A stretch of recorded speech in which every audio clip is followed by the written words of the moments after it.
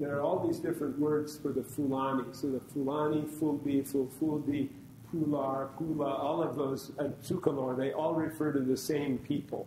It is a Niger-Congo language group who are pastoralists. So they would herd animals instead of living in a settled way. And as a result, they are scattered all over West Africa. And that's unlike any other tribal group. And although they don't have a majority in any single country, but they are very large because they're spread over so many countries. And they spread eastward and southward from the 16th through the 19th centuries and emphasized a strong practice of Standard Islam. So this is their population per country. So the largest population is in Nigeria because that's the country with the largest population in the area by far. So they are 8.6% of all of Nigeria, 40% of Ghana, 23.8% of Senegal. And you go down here, you can see there are also 20% of Guinea-Bissau, 18% of Gambia, and so on, 10.6% of Burkina Faso. So they're quite a large number of people, and they often follow the Tijani Sufi order. And they were also famous or notorious for founding many states in West Africa. And these states are looked back on by modern followers of statism who are West African Muslims sometimes fondly as examples of, yes, we had states too. Other people might not think so highly of them. But anyhow, these were the list of the states that were founded by them. And these states, as you go down the list, became larger in size. So the Sokoto Caliphate, founded by Othman Danfodio in Nigeria, reached the maximum size.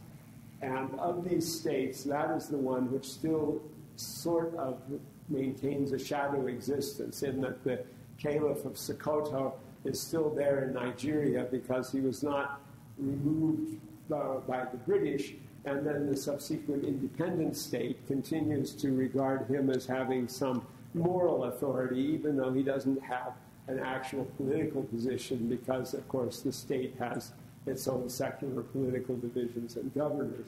But the Sokoto Caliph continues to have some influence there.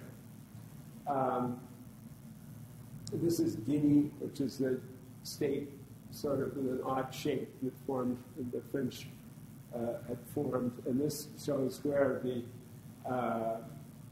different linguistic groups are. So Piu here are the Fulanis. This is Futa Jalon.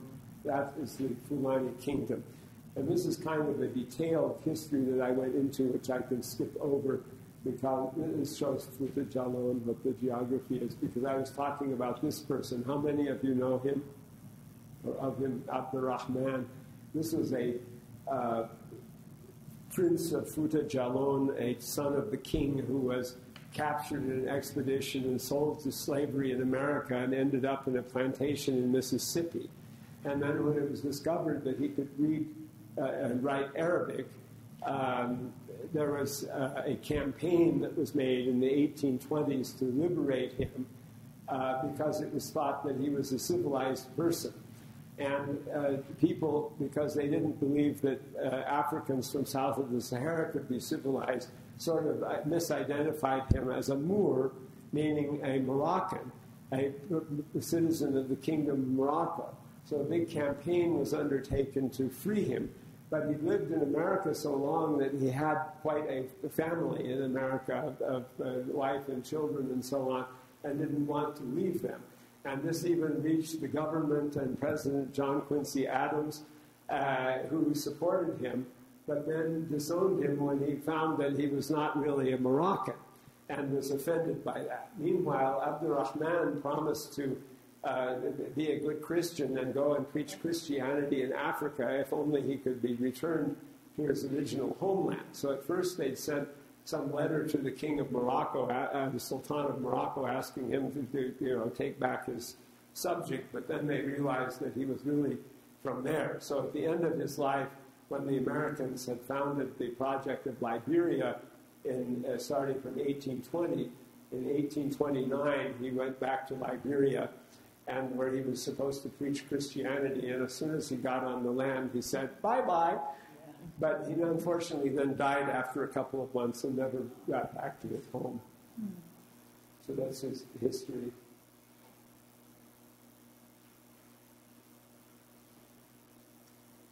So that was something that I had covered, but I think here we, in the interest of time, better speed along to other things. So these are the Fulani states around 1830. And these states were called Fulani jihad states. And that meant that every one of those 4 states there was created with the idea of establishing the state and purifying the land by conquering other people and making them conform to Islam. And usually the people that were conquered were already Muslims. And so they would protest and say, but we're already Muslims. So the conquering state would say, but you aren't good enough Muslims. And that led especially to an interesting exchange between the Caliph of Sokoto and the ruler of Kanem-Bornu, which you'll remember had been a Muslim kingdom for hundreds and hundreds of years. Well, Kanem-Bornu, like the other Muslim kingdoms, had continued a lot of non-Islamic practices, which was exactly what the Fulani jihad states were complaining about. But it had happened also that there had been recently a political revolution in Kanem-Bornu, and a person called Muhammad al-Kanemi had become the ruler, who was actually a religious scholar in his own right. And so when the summons was sent out by Sokoto that you aren't good Muslims, so we have to fight you, or you have to submit, he argued back, well, it's true we're not perfect Muslims, because who could be perfect, you know? But we're being hypocritical in making this attack, and that was a very big challenge to this Caliphate of Sokoto. I think today that part of the problem is that people, because of the way all of us are imbued with nation-statism and nationalism, and everybody, even if they reject that, this is the world that we've grown up in, and so we cannot escape from it, and it affects our minds in ways that we can't imagine. Everybody likes to see, oh, we have to have some kind of great state on the map. So almost every nationality has some kind of picture of some huge map claiming everything, and claiming some huge area as their territory. And harking back to the glories of some previous medieval or ancient kingdom that they supposedly belong to.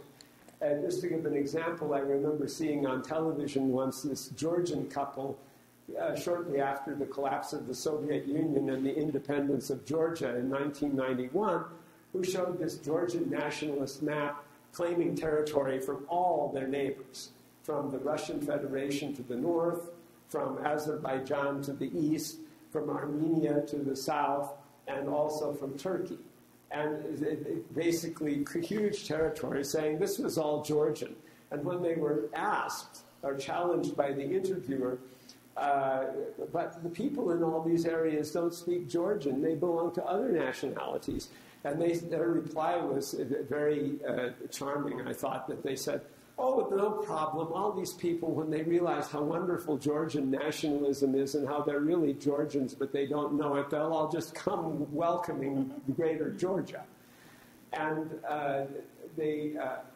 and then you see even all of the malign wars that has led to, as Georgia has tried to nail down the autonomous republics, which have different ethnic groups living in them that were inside its Soviet republic formerly, and some of those escaped from its grasp because of conflict with Russia and so on, and how they have conflicts with Armenia and Azerbaijan over territory, not with Turkey, but the others.